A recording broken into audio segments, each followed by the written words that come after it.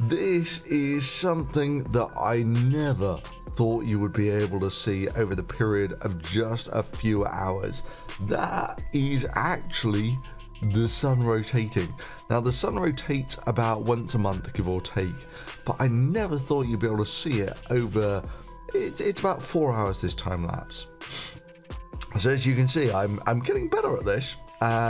I've now got a fairly decent polar alignment on the telescope, and the big issue here is it gets brighter in this region, which I think is actually as the sun gets higher in the sky, the atmosphere gets clearer or something. There's a change in how much light's getting to the telescope, which is sort of saturating it out in this region. So there's some room for improvement here, but there is so much that goes on the surface of the sun. So first of all, you got these prominences, which I previously incorrectly referred to as flares. So the surface of the sun has these magnetic cells, and stuff can get trapped in the field lines there, and as these things rotate and whatnot, that gets a lot hotter, which is why you get these prominences. However, if you get two of those cells colliding in just the right way, which is a really rare event, you get these massive increases in energy, which are much brighter, and those are called flares. So these are prominences, and the guys, if you get a prominence on the front here, it's called a filament. So this is a filament here. Now this is actually much better than what you'd see at the eyepiece. So what I'm doing here is I'm taking about 200 frames and combining them to make one frame like this, which is much better resolution. And I'm taking about a frame every second, so it's about 200 seconds, about 3 minutes. So watch the mass go down the filament here. So what you're actually looking at here is you're looking at one of these guys, but you're looking at it from on top. And you see it goes back and forth a huge distance down the filament in the period of about 10 frames. That's about half an hour or so.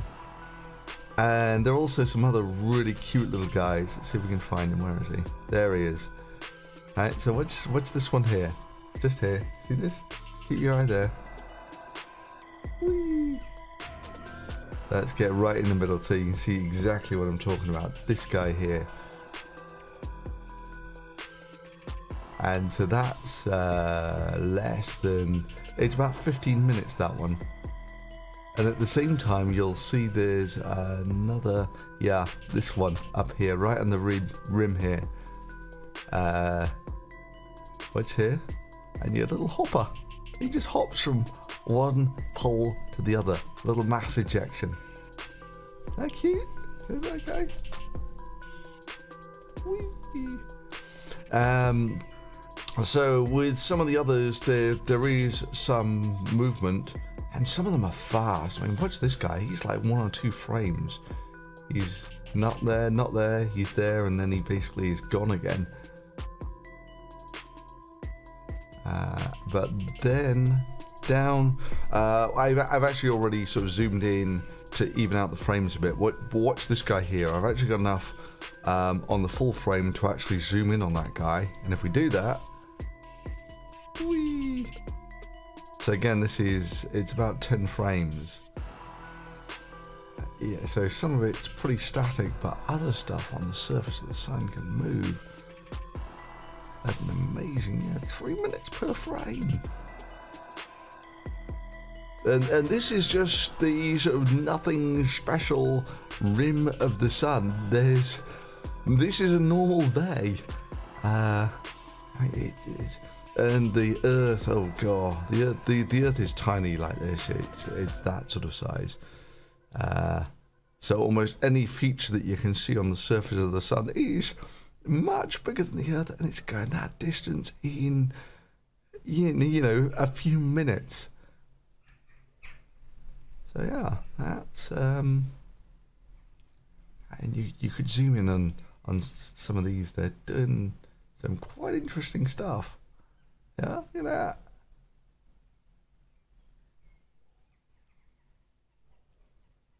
So cool.